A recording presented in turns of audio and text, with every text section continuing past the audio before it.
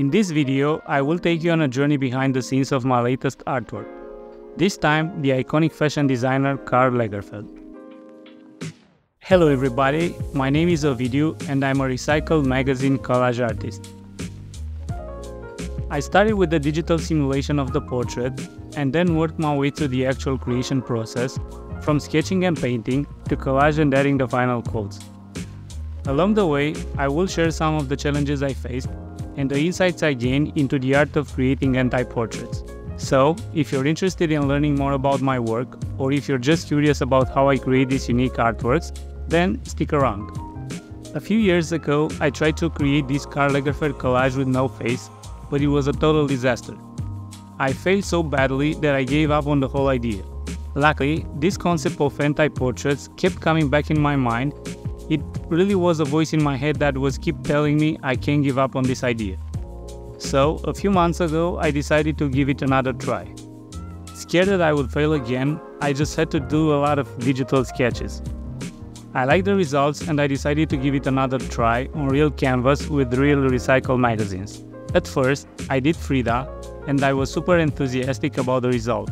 It's crazy how one failure can get you out of the track, but maybe it was just a lesson I had to learn, not to give up on ideas just because one failure. Now, getting back to our time, I had to take the bull by the horns and try to do the anti-portrait of Karl Lagerfeld once again. As I mentioned, I started by creating digital simulations of the portrait. This gave me a chance to experiment with different composition and colors and to get a sense of how the final artwork would look. I did not document this process, but if you're interested in how I do my digital simulations, let me know in the comments and I will make a tutorial for the next one. I would also like to share with you a quick sneak peek of some other simulations I already did for my next artworks. If you have any thoughts on these digital sketches, I would really appreciate to hear from you. Now, back to Karl Lagerfeld. Once I was happy with the design, I started working on the actual artwork. The first step was to sketch out the portrait on the canvas. I used a pencil at first, but then switched to a permanent marker, a thin permanent marker, to redraw all the lines. I do this on every artwork just because the glue can erase the pencil lines.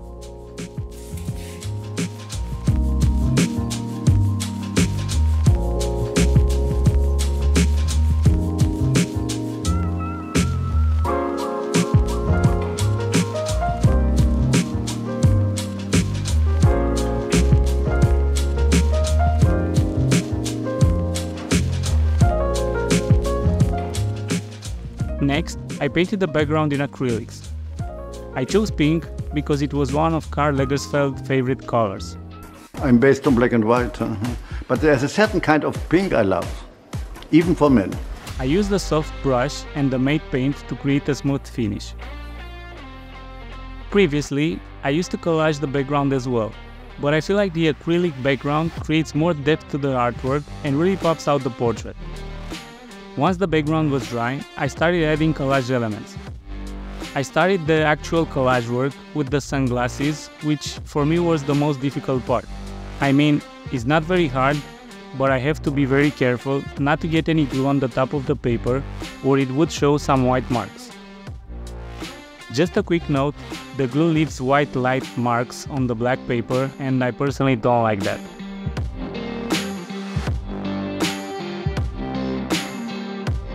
I drew some curved lines with acrylic markers to add some more depth to the composition.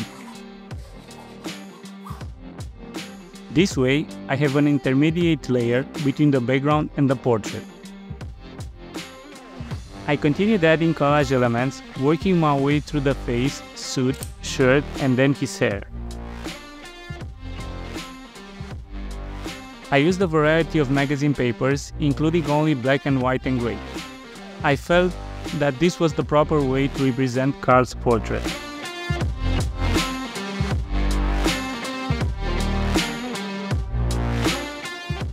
In this case, I chose to go with gray on his face just because of his white hair. Usually I go for white on the faces, but this time I had to make a little adjustment.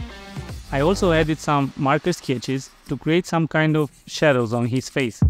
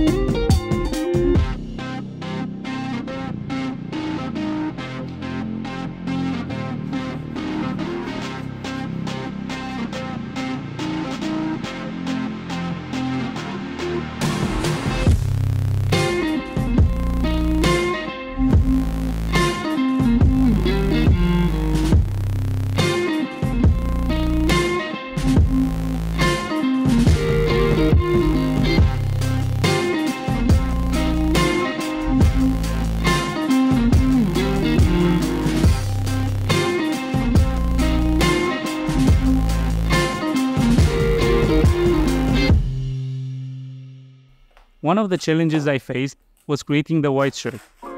The paper I first used was a thick one, and the water in the glue made it curl up. I eventually solved this problem by using different type of paper and using smaller pieces. For the hair, I decided to add some parts of big letters with different fonts to create some difference between the shirt and his hair. And I did not use small text because from the distance you might see it as gray, and I wanted to make sure you can clearly see the difference between the face and his hair.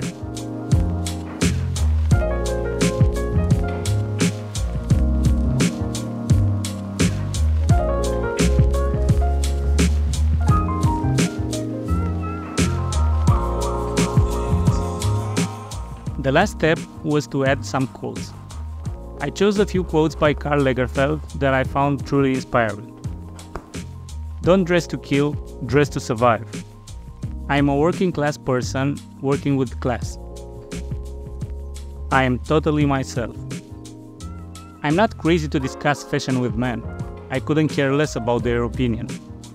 Now, this next one I really like as I can resonate with it. I never look at my watch when I'm sketching. Black and white always look modern, whatever that word means. What I love best in life is new starts. The reason I added these quotes is to be a reminder that my anti-portraits do not represent the person itself, but rather the influence that he had on our culture and society. So that's the story of how I created my last anti-portrait. I hope you enjoyed the video and I hope you find it inspiring. If you have any questions, please leave a comment below. And be sure to subscribe to my channel for more art tutorials. And please keep in mind that sometimes one failure can be only a step forward. Stay creative and see you on the next one.